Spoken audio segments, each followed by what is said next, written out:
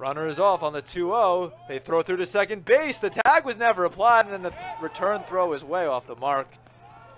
Hage scores. McGregor takes third on the wild throw to the plate.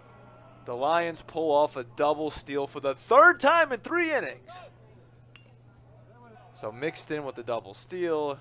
They get the 7th error for Princeton, and now we'll get the 9th run for Columbia. Weston Eberle will deliver an RBI single, his 2nd RBI hit of the game, and it is 9-2. Lazitz over the drawn-in Granite and in a left field. They will wave home. The runner from third base shot. 2 runs are in on the base hit by Lazitz. It's 11-2. Eberle and Schott both come home. 1-0, and Mowry delivers yet again. And this one gets by the left fielder Lewis and goes all the way to the fence.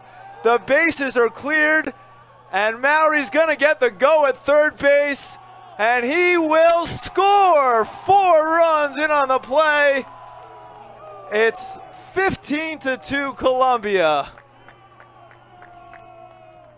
It's an 8-run 7th inning.